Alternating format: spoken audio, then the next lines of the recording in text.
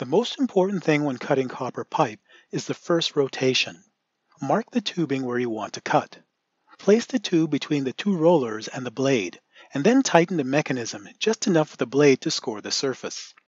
As you rotate the cutter around the pipe, you want to be sure the blade stays in the original groove and has not jumped the incision to create a spiral pattern.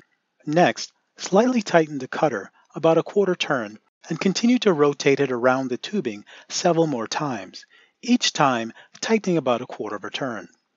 The trick is to resist tightening the unit too quickly, or else the blade may chew into the surface, causing the cut to go awry, and you may not get a nice clean separation.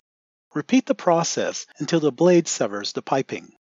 The importance of over-tightening cannot be understated.